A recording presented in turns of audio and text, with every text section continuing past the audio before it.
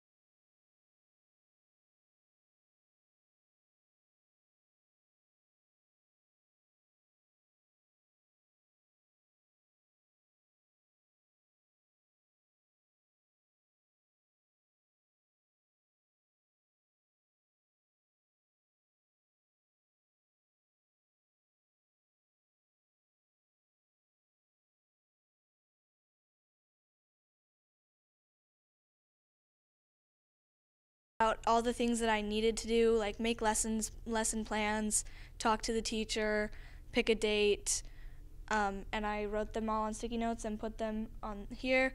And then as I got them done, as I was doing them, I put them in doing. Then as I got them done, I put them in done. And that was really helpful for me because then I knew what I still needed to get done, and I didn't need to like try and remember where I was in the process.